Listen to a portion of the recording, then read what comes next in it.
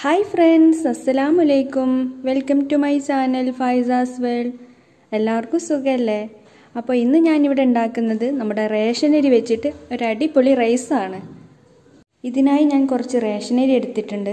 പിന്നെ കുറച്ച് ചിക്കൻ, ഒരു തക്കാളി മുറിച്ച് വെച്ചിട്ടുണ്ട്, ഒരു വലിയ ഉള്ളി, ഒരു മാഗി ക്യൂബ്, കുറച്ച് ഏലക്ക, പട്ട, പൂവ്, കുരുമുളക്. പിന്നെ നമുക്ക് കുറച്ച് നല്ല ജീരകത്തിന്റെ പൊടി വേണം. പിന്നെ ആവശ്യത്തിന് ഓയിൽ. അപ്പോൾ ഇത്രയും സാധനങ്ങളാണ് നമുക്ക് ഈ റൈസ് ഉണ്ടാക്കാൻ ആവശ്യമായിട്ടുള്ളത്. കുക്കറിൽ ആവശ്യമായ ഓയിൽ ഒഴിക്കാം. ഉള്ളി അതിലേക്കിടാം. ശേഷം എടുത്തു വെച്ച സ്പൈസസ് ആഡ് ചെയ്യാം. ഒന്ന് ഇളക്കി കൊടുത്തതിന് ശേഷം നമുക്കതൊന്ന് വഴന്ന് വരാൻ വേണ്ടി വെയിറ്റ് ചെയ്യാം. നമ്മുടെ ഉള്ളി ഏകദേശം ആയിട്ടുണ്ട്. മാഗി ക്യൂബ് ആഡ് ചെയ്യാം.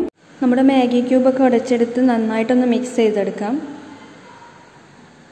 ഇനി അതിലേക്ക് നമ്മുടെ ചിക്കൻ ആഡ് ചെയ്ത് കൊടുക്കാം. ശേഷം നമ്മുടെ നല്ല ജീരകം 2 സ്പൂൺ ആഡ് ചെയ്യാം.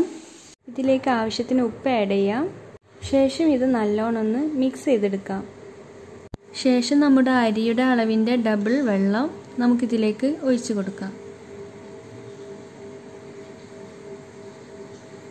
ഇനി ചെറിയൊരു എരിവ് ആവശ്യമുള്ളവർ മാത്രം ഒരു പച്ചമുളക് അതിലേക്ക് ആഡ് ചെയ്യാം. ഇനി നമുക്ക് കുക്കർ അടച്ചു വെച്ച് 2 വിസിലിനായി വെയിറ്റ് ചെയ്തിരിക്കാം.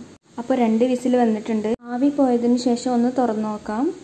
എന്നിട്ട് കഴുകി വൃത്തിയാക്കിയ അരി നമുക്ക് അതിലേക്ക് ചേർക്കാം. അതിലേക്ക് നമ്മൾ അരിഞ്ഞു വെച്ച തക്കാളി ആഡ് ചെയ്യാം. കുക്കർ അടച്ചു വെക്കാം.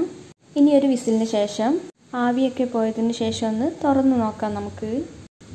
അപ്പോൾ ഇതാ കുക്കറിൽ റേഷൻ അരി വെച്ചിട്ട് നല്ലൊരു അടിപൊളി റൈസ് റെഡി ആയിട്ടുണ്ട്. നമുക്കിതൊരു പാത്രത്തിലോട്ട് സെർവ് ചെയ്യാം.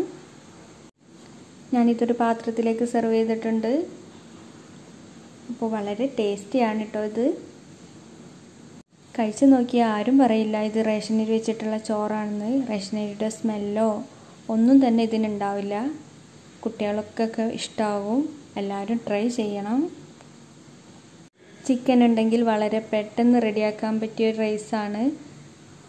അപ്പോൾ നിങ്ങൾ മറക്കാതെ ട്രൈ ചെയ്യണം. നിങ്ങളുടെ കമൻറ്റ്സ് എന്നെ അറിയിക്കണം. നമ്മുടെ ചാനൽ സബ്സ്ക്രൈബ് ചെയ്യാത്തവർ സബ്സ്ക്രൈബ് ചെയ്യാൻ മറക്കരുതേ. അതുപോലെ ലൈക്ക് ചെയ്യുക, ഷെയർ ചെയ്യുക, അഭിപ്രായങ്ങൾ കമൻറ്റ് ബോക്സിൽ എഴുതി അറിയിക്കുക.